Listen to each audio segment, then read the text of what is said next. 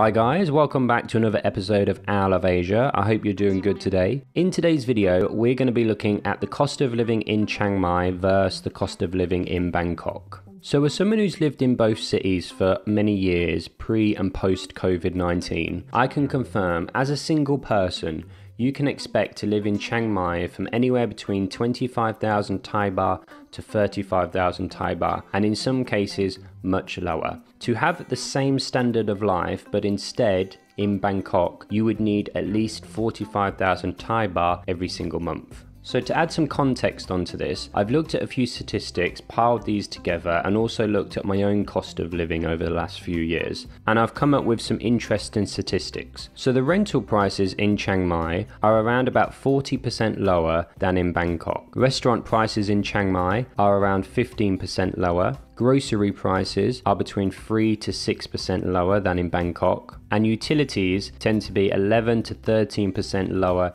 in Chiang Mai compared to Bangkok. So what do these statistics mean? Well, looking at these as well as the full list that I have in front of me, doing all the maths and the calculations, we can see that the cost of living in Chiang Mai is around about 20 to 40% cheaper, depending on the area, than Bangkok. So the first category to look into is the rental costs. Now, if you're going to live in Bangkok, one area that you may choose is Sukhumvit Road. It's a very popular area. It's where a lot of expats live. Only a few months ago, I was in Bangkok looking through condominiums, and the prices ranged anywhere between 13,000 Thai Baht all the way over 20,000 to 30,000 Thai Baht for really high-end premium housing. But the minimum I found for a decent condominium around Sukhumvit Road was between 12 to 13,000. Interestingly, 13,000 Thai Baht would get you something such as a two-bedroom apartment or a big family house for the same price as you would get a studio in Bangkok. The next area is the food costs. I found the food costs to be fairly similar.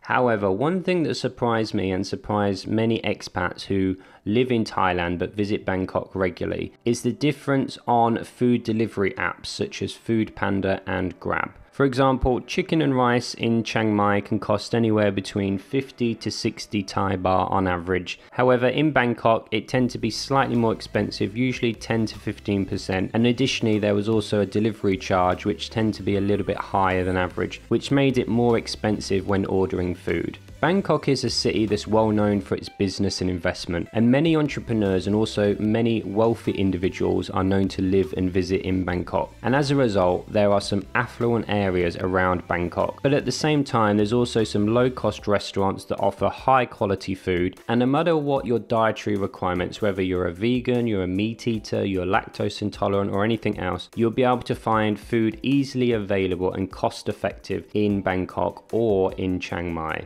So to summarize, I just wanted to give you my own testimony of both areas. So it's very clear from the statistics and the feedback from expats as well as my own account that Chiang Mai is considerably less expensive than Bangkok. Having said this, Bangkok is a fantastic city. It's very beautiful. It offers a unique experience for locals as well as expats. Additionally, there are also many different types of activities and meetups happening all across the city. So to be honest with you guys, one of the reasons that I moved to Bangkok from Chiang Mai was to improve my social life. And yes, it happened. After moving to Bangkok, my social life dramatically improved. However, the cost of living was far more than I expected. Many locals, as well as foreigners who have lived in Bangkok, explain that Bangkok is much more expensive than Chiang Mai. And even though that I kind of knew that was the case, I was still surprised when I started to look at my bills and realized that I had not a lot of spare cash each month. So what I would say is if you guys are coming from a Western country directly, or you have a large amount of wealth, then you won't feel Bangkok is expensive. But as I was coming from Chiang Mai, and I've lived in Thailand for many